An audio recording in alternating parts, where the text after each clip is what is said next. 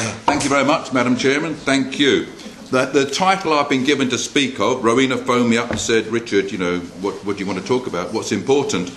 And I said to her, the title should be, Britain is bankrupt and the British National Party is needed more than ever. Yeah. Now, I appreciate the invitation to speak here this afternoon because we nationalists, we patriots, we Britons are at a crucial crossroads now. This country of ours is bankrupt. I'm going to dot the I's and cross the T's. I've got all the facts and figures here. I'm going to quote the Financial Times to you. I'm going to quote the Times to you. This country of ours is bankrupt. And I'm going to give you tomorrow's headlines, and the headlines the day after, and the day after, and the day after. The headlines are going to be massive job cuts, massive redundancies, massive bankruptcies, and massive cuts in welfare. But before I get onto that, I want to address the disappointment that we all felt on the result. We all worked very, very, very, very hard. Brave men and brave women put a lot of effort, spirit, themselves and their hard-earned money into that election, and we were all disappointed. And I'm going to say to you now, in spite of the disappointments, we are needed more than ever, and we have got a tremendous future in front of us, this party. There's no question about that. And I'm going to dot the I's and cross the T's. Because what is threatening us is the imminent bankruptcy of this nation.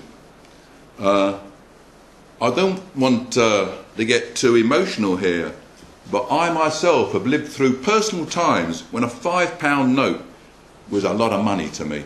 I've lived through those times. I'm not asking for your tears or your cries, but I know what it's like. And I think that's what's coming. I have no doubt that, in other words, the failures of Lib, Lab and Con, they're coming home to roost for the British people. I'm going to dot the I's and cross the T's.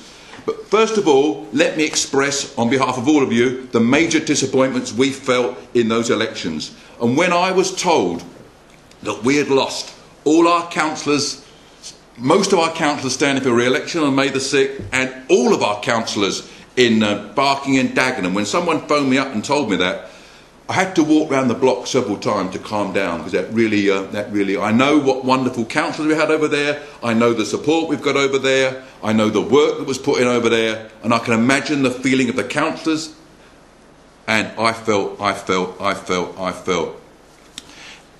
It was all, from a technical point of view, it's always clear that as Gordon Brown's Labour government kept postponing the general election, postponing the evil day from their point of view before they had to face the electorate, that as it looked more and more likely that the general election would be pushed off until almost the last minute on the 6th of May, the same day as the council elections. The fact is, when the turnout is about 33%, which is a standard turnout for council elections, we've got enough brave men and patriotic women on the ground who have got enough guts and spirit to go out and vote for us that we can win these council elections. But when there's all this silly hype and the general election comes along, when the turnout goes from 33% to about 60%, and Mr and Mrs Silly go out there and vote sillily Lib, Lab or Con, and our brave voters are swamped, then that was almost, one could see it coming. But, and there's a huge but here, but those same election results, when you stand back and calm down and have a good night's sleep and perhaps 2 or 3 more nights' sleep, we had good, solid results in those elections. And I'm going to focus now on the more difficult election for us, the general election. In that general election, we saved 72 of our candidates saved their deposits, got more than 5%, and here on the front page of this excellent newspaper of ours on sale, 60p over there, a souvenir edition of the general election, a souvenir edition. Here on the front page are 12 of our brave lady candidates who all saved their deposits. We put down roots in that general election. We fought half the constituencies in Britain, and we got some very, very good results, including 72 saved deposits. So, listen, the other evening, I attended a London organisers' regional meeting organised by Chris Roberts, in which Chris Roberts said, I, Chris Roberts, the London organiser, I am bullish about the future, and I think there was about 20 organisers present at this London meeting, Thursday evening, I think it was. If today's Saturday, that was Thursday, yeah. Today's Saturday, isn't it? So it was Thursday, yeah. It's what it's like. It's what it's like. We rush around. Chris Roberts said, I, Chris Roberts, am bullish about the future. They're already making plans for the GLA elections of 2012. They're just putting an organisation together. Our lady over here, Tess, is the secretary of the London team. We're putting a team together. They're getting, because these major elections take a lot of planning to get the thing, you know, all coming together. Anyway, Chris, no doubt, will give his report, and they've got all sorts of ideas. Right, I'm going to come back to our party, but I'd like now to focus on the bigger picture, this Britain that we all live in.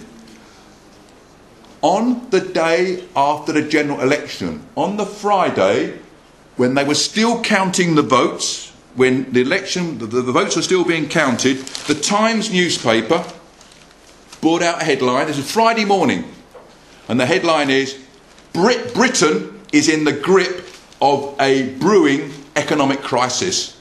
And the Times goes on, the perilous state of the economy and the public finances overshadows everything else. What the Times is talking about is the huge budget deficit the government's been running and what the Tories inherit, the huge budget deficit, the huge and vast sums of money that the British government is borrowing. And that is perilous, and perilous means frightening. The fact is, the government borrows every day on the international money markets, borrows £1 billion. The government borrows £1,000 million every day of the week, Monday through to Friday.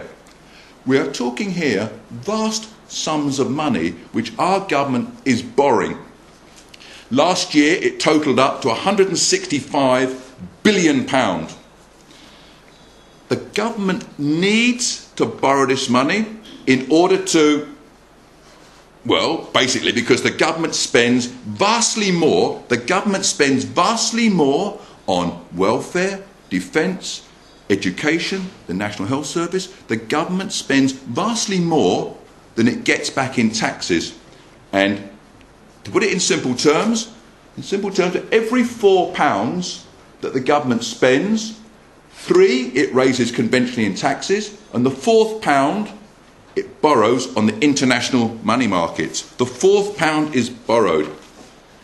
And given that the British government spends approximately half the gross national product of this country, we are talking vast sums of money here.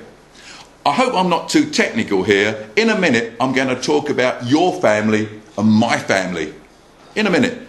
But we are nationalists, we're concerned about this nation, and economics is a very important. As Jesus Christ said, I don't often quote Jesus Christ, man lives not by bread alone, that's true, but you still need bread. And we're talking here bread to the tune of £1 billion a day. £1 billion a day. Let me focus on one more statistic, and then we'll step back and look at the bigger picture. Last year, the government borrowed £165 million. This was a borrowing which added up to all the debt incurred in previous years, debt which we as British taxpayers and citizens are ultimately responsible for, and these sums of money are being borrowed at interest rates.